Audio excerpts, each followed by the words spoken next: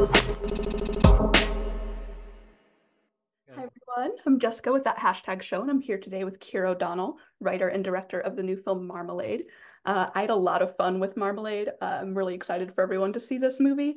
I love that it exists in a sort of heightened reality. There's a story within a story coming from a very particular narrator. When you set out to write the film, was that sort of daydreamy element and the narrative framing always a part of the plan, or did you come to that later on? Always part of the plan. I think, the influences of films that I loved growing up, like movies of the late 80s and 90s, big sort of pulpy, colorful films with stylized, but with like really rich characters and fun twists, anything with a heist or anything in the sort of Bonnie and Clyde genre of rooting for lovers on the run. These were all things that I was aware of that I knew I wanted to sort of aim for. So it was kind of how can we meld all those things together and do our own take on it. Definitely. Look, everybody loves a heist film, right? Hey, why not? I love them. I think so.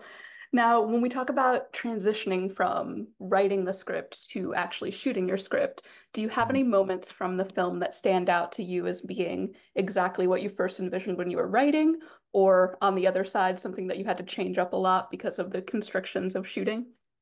Yeah, it's a great question. I put together a lookbook with the script when I went out with it. So like I had very early ideas about how, just tonally and the color palettes we wanted to use and costumes, everything else. I sort of like had this book. Now, when you look back at that now, it's amazing how much we stuck to that.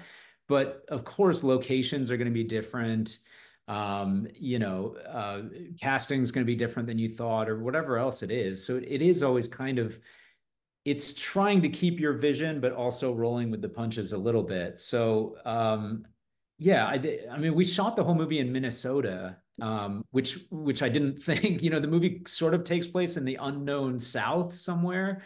But one of my producers had brought up Minnesota as an option, and we went and looked at it, and it was like amazing. We just needed these small towns and there was just so many great options that we decided to go with that, and that certainly like heightened sort of a lot of the locations that were on the page originally.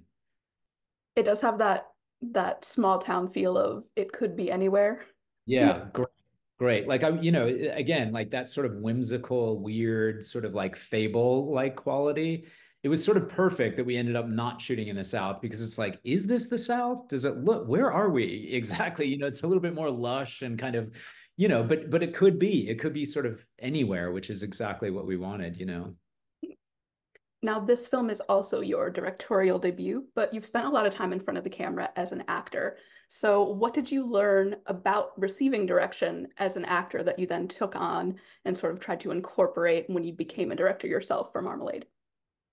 Yeah, I mean, it was a major advantage, right? That I've had 20 plus years being on sets and working with a wide variety of directors from legends like Clint Eastwood all the way down to like first time directors. So I, you know, I had no great designs to be a director from early on, but when I started writing this film, I just fell in love with the world and the characters, and I was like, God, I just feel like I know it so well. And then it was just about, yeah, taking little tidbits that I learned along the way from great directors and from other actors as well. Seeing other people's processes throughout the years, it's kind of like, oh, that's interesting. I might like steal a little bit of that or kind of utilize that. So it all sort of went into the same melting pot and was sort of ingrained in me, but also it was fascinating to find moments where I could bring things to light that where I was like, I remember this one director who used to do that thing and I can do that now. I mean, the advantage is I think a lot of first time directors